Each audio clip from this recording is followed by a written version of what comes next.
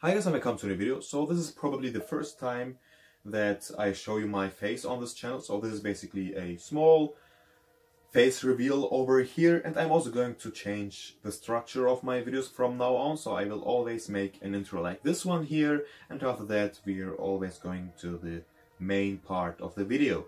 Right, so today I got the Galaxy Note 4 with me. And you know, this phone was released in 2014, okay? And this means that this phone is almost 4 years old. And even though this phone is so old, it's still a beast, okay? It's a really great phone. So last year I made a video about this phone while I was installing Android Nougat on it. And this video got 600,000 views, okay? So first of all, thank you for that. And this year we are going to do something similar. This year we are going to install Android Oreo on the Samsung Galaxy Note 4, so stay tuned for that.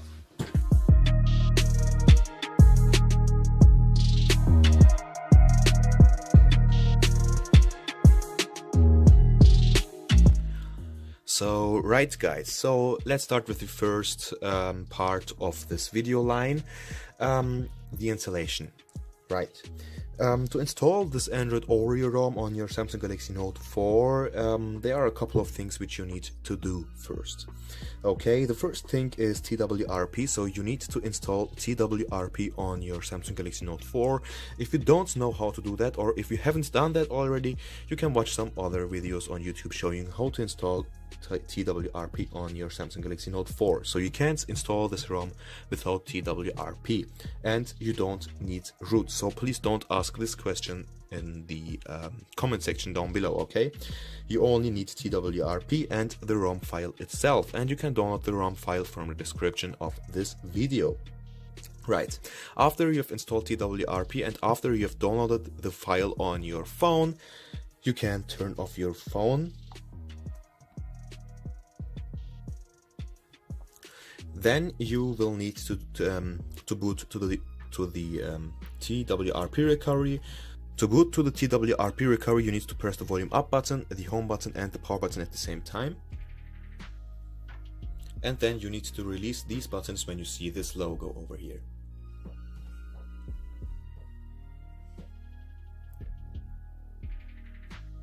So the first thing which you need to do here in the TWRP section is to go to the wipe option over here and click on Advanced Wipe and select Devlink, System, Data and Cache. Then you need to swipe to wipe, and this will basically wipe all your apps and all your settings from your phone, but the internal storage will still be there. So you won't lose your data, but your apps and everything else will be gone, okay? Then go back to the home screen over here and go to the install option. Now you will need to locate the ROM where you have stored it. So in my case it's in the internal storage over here, and this here is the ROM. It's called Lineage 15.1. so this is Android Oreo 8.1. and right after you have selected the file, just swipe to flash, and this process could take like 1 or 2 minutes. You just need to wait.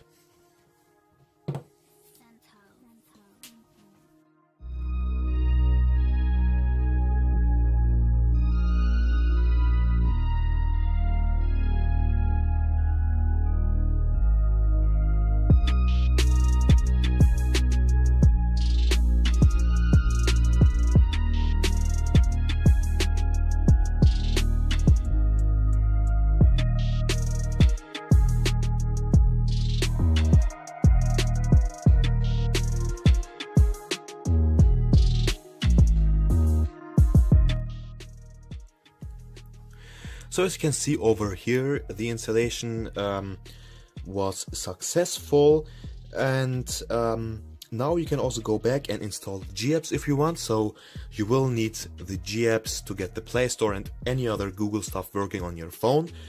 So unfortunately I haven't downloaded them, but you can download the GApps from the description of this video and install them in the same way you've installed the ROM. So just select the GApps file and swipe to flash. Right, after this is finished, you can go to the reboot section over here and say reboot to the system. Then TWRP may ask you to install the TWRP app. Here you will need to say don't install. And as you can see, the phone boots up now. So this process could also take a few minutes since this is the first boot, so you don't need to worry here. And this here is also the Lineage OS boot animation, so the Samsung branding or the Samsung boot animation will be gone, and this is basically replaced. Yeah, so you'll just need to wait until the phone boots up.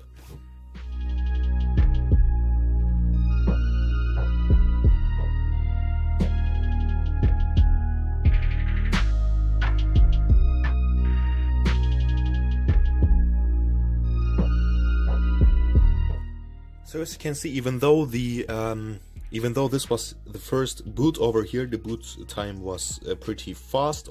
So now you need to set in your pin. So let me do that quickly. And here we go. So as you can see, this is the lock screen of Android Oreo. It's basically the same like an Android Nougat.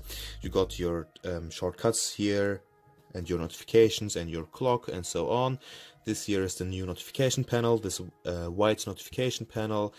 And yeah, so on the old video, on the Android Nougat video, everybody has asked me if the S Pen is working or if it's not working. So as you can see, the S Pen works just fine over here, so there are no issues with the S Pen. And as you can see, it even has a pointer over here, just like in TouchWiz, which is really amazing in my opinion. And yeah, and everything else is also working, so you can see the buttons are working fully. As you can see, the SIM card is also working, the mobile data, it says LTE over there, Bluetooth is already on, so let's turn it off. It's also working over there. The Wi-Fi is working, which is also really amazing to see. So the camera, so let's try to take some camera shots from here. So here I got the Xiaomi Redmi Note 4. Let's take out its case here and let's try to take a picture of it. So as you can see, the camera is not the best, so you will never get the best camera experience on any AOSP ROM for Exynos devices or for Samsung devices. This here is a Snapdragon device, sorry, but the quality of the picture looks quite okay. So as you can see, it's not blurred and it's really sharp for a 2014 phone. So I'm not quite sure, but video recording may not work on this ROM. So let's try this here. And as you can see, it says could not start media recorder, can't start video recording. So this is probably the only bug in this ROM, but you can definitely use another video recording app and it will definitely work. Right. So as you can see, the ROM is really smooth over here, so it hasn't got any performance issues. And as you can see, it also has got a new animation when you press on the recent apps over here, so this is also a really funny thing. The multi-window thing should still work just fine. As you can see, even the camera is working together with the multi-window. Okay, it has just crashed over there, but the multi-window is working just fine. So let's try it with some other apps over here, messaging and phone, for example. So you can call someone and you can message or send a message to somebody else. So this is a really funny thing over here, in my opinion. Yeah. So as you can see, the ROM has also got a few new icons, or not a few new icons, all of the icons has been changed. As you can see, even the settings app is different. So these are, I'm not quite sure, but these are the new Lineage OS icons. I'm not pretty sure, because you know, the standard AOSP icons, they look a bit different. And yeah, but the apps itself should be the same, and so on. Right, the battery life of this ROM is quite okay. You won't get the best battery life on this ROM,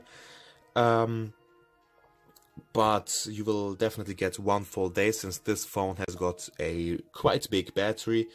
And yeah, so let's talk about the other bugs which are presented on this ROM here. So there are a couple of bugs which I forgot to mention.